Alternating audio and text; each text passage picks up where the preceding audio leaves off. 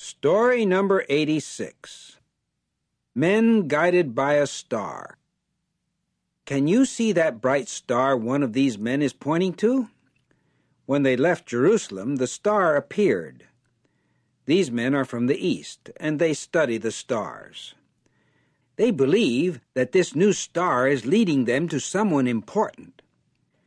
When the men got to Jerusalem, they asked, "Where is the child who is to be king of the Jews?" Jews is another name for Israelites. "We first saw the child's star when we were in the east," the men said, "and we have come to worship him." When Herod, who is king at Jerusalem, heard about this, he got upset. He did not want another king to take his place.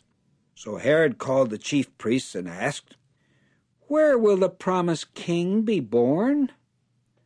They answered, "The Bible says in Bethlehem." So Herod called the men from the east and said, "Go make a search for the young child. When you find him, let me know. I want to go and worship him too." But really, Herod wanted to find the child to kill him. Then the star moves ahead of the men to Bethlehem, and it stops over the place where the child is. When the men go into the house, they find Mary and little Jesus. They bring out gifts and give them to Jesus. But later, Jehovah warns the men in a dream not to go back to Herod. So they return to their own country by another road. When Herod learns that the men from the east have left for home, he gets very angry.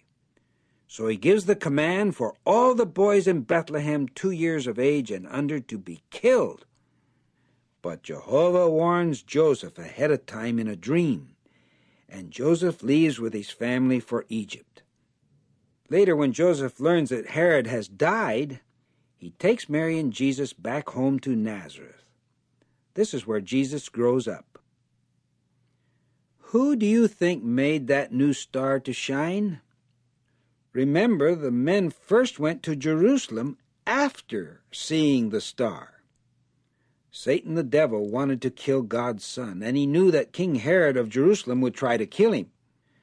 So Satan is the one who must have made that star shine.